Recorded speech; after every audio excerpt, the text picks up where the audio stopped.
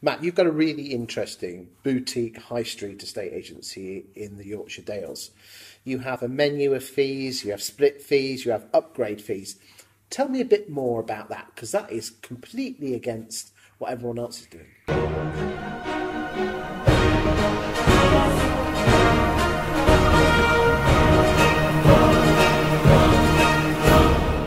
It is. The reason that we offer the fee offerings is very simple. Is we want to give people choice.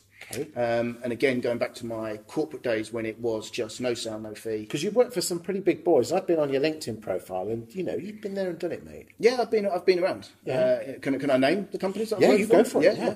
Well, I started off at a very small independent agency, which was back in Stevenage, Hertfordshire, Mayfair Marshall. That's where I learned my trade. According to the boss, still going. According to the boss, Peter Anstey was very good at what I did, but saw a career rather than a job. And when I got into agency, it was because I needed a job. Mm-hmm. I was a semi-sponsored bike racer, working in a bike shop, fixing and building bikes and racing bikes at the weekend. But that was never going to secure me a mortgage. That was never going to buy me a house. So I had to get a job. Yep. And Peter, who was the owner and boss at Mayfair Marshall, used to come into the bike shop, and I used to service his bikes for him. And I said to him, Peter, that I need a job. I noticed in the newspaper that you're looking for a junior negotiator. Would you take a punt on me? And he said, well, junior suggests that we're looking for a junior, not someone of your age. So How old were you at the time? Well, I'm 49 now, and I've been in the industry 20 years. All right. So I was quite old as a junior. But he took a punt on me, and my first day was a massive learning curve. We had no computers in the office. But from there, I just worked my way through. I think I left Mayfair Marshall and worked for Connell's as a valuer, then got my own branch. Then I was headhunted, and I went to work for Spice of Heart, and I was part of the regional management team looking after 36 offices. Because I looked at your LinkedIn profile, you're pretty red hot at new business generation. Yeah. It was something that was clearly inside me, as well as being what I like to think a good estate agent. I was always very, entrepreneurial, dynamic. Okay. I could see opportunities within the industry. Okay, so you were a good estate agent, so you'd have been pretty good at working for them boys of getting high fees. So let's bring it back to fees. Why do you do a menu of fees? And if you don't mind me saying, I still think they are a little inexpensive. So they are. Yeah, I charge what I need to charge. It's as simple as that.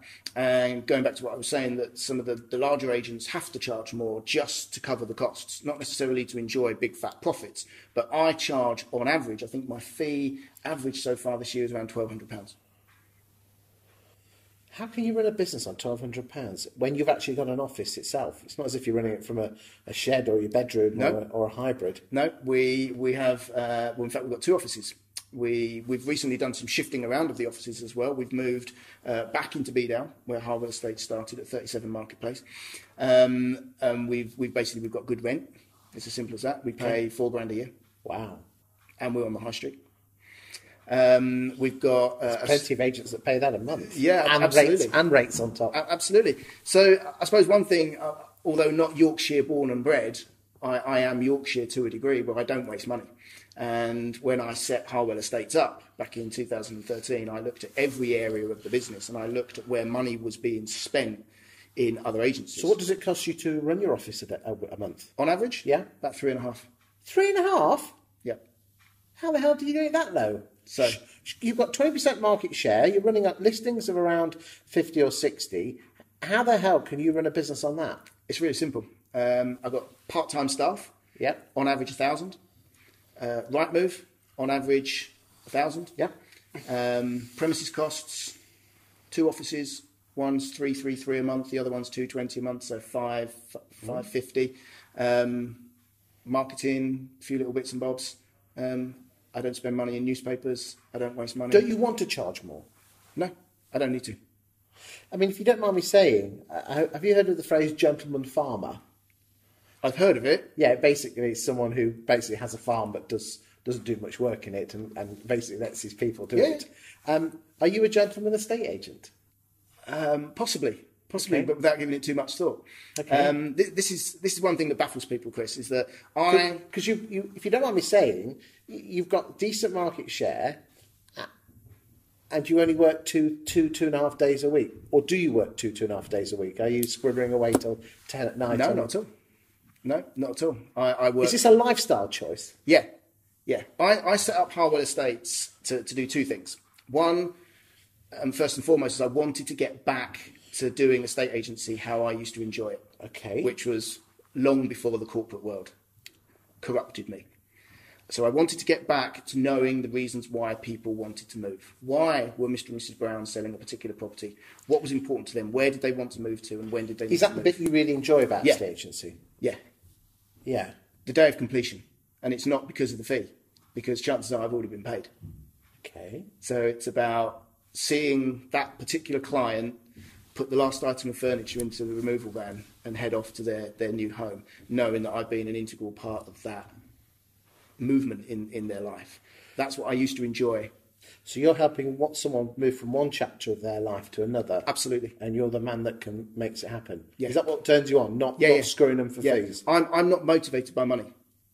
And from an estate agent, you did hear that, Chris. I'm an estate agent, I'm a businessman, I'm an entrepreneur, but I am not motivated by money. When I set Harwell Estates up, I wanted to do agency how I wanted to do it, and I wanted to create a lifestyle that allows me to take my son to school in the morning, and if I want, pick him up in the afternoon.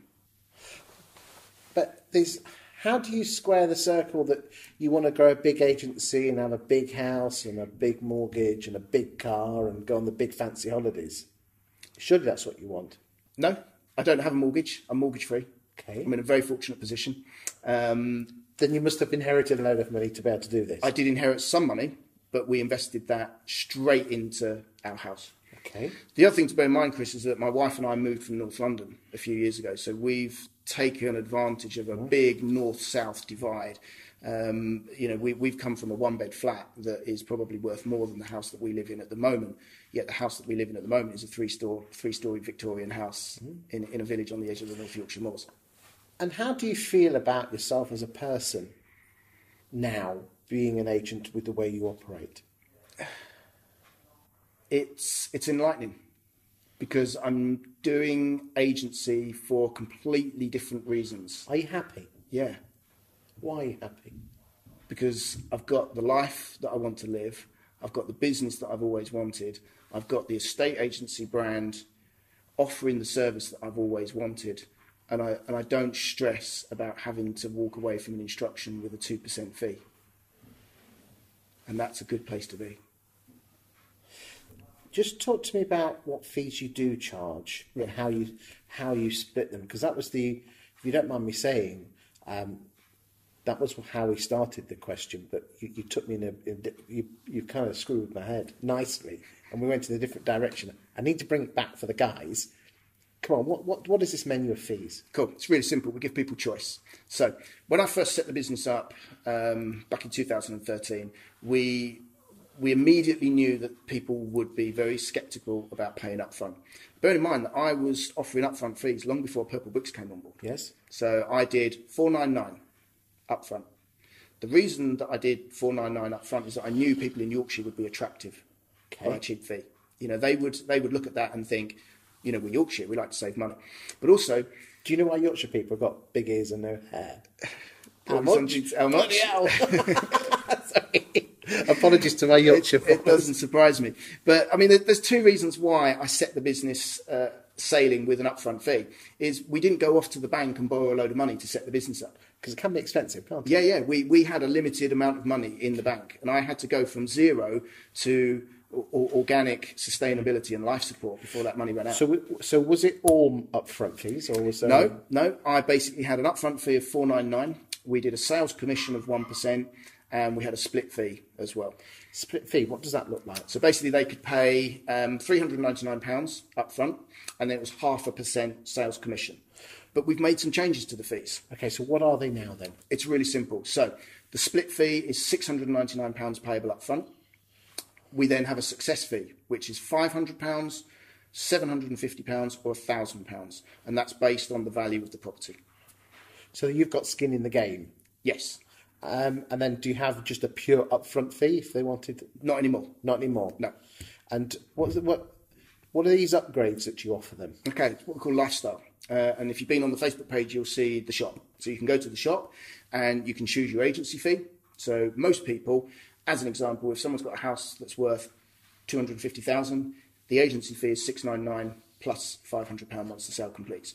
They can then upgrade to what we call lifestyle marketing, which is a series of marketing upgrades, which includes things like professional photography, Rightmove premium listing, aerial or drone photography, and you can take it right through to an extra £699, which will give you entry into your Country Life North Yorkshire Living magazine.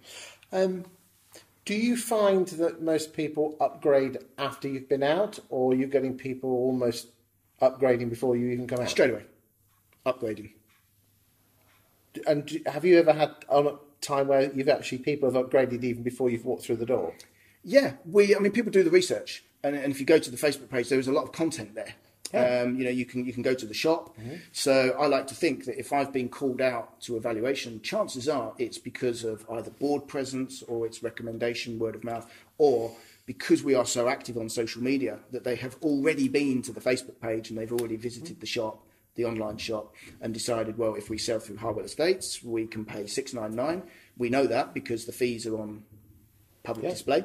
So we get called out and people know what they're going to get and they know what they're going to charge, what we're going to charge. Excellent. Thank you. No problem.